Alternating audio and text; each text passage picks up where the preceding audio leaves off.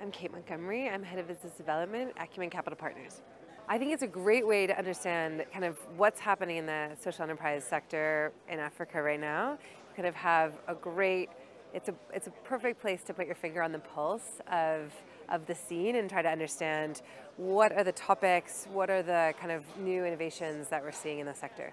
I'm here looking for refugee lens companies in Uganda in the ag space, which feels like potentially a fairly narrow lens, but actually your spotlight.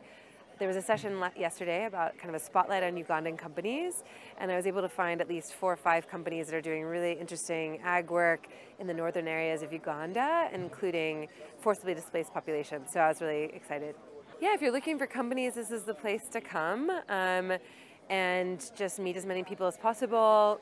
I really like the matchmaking, kind of the way that any type of showcase of companies or a way to kind of like group them in topics or regions to kind of make the world a little smaller. I think Sankalp does a great job.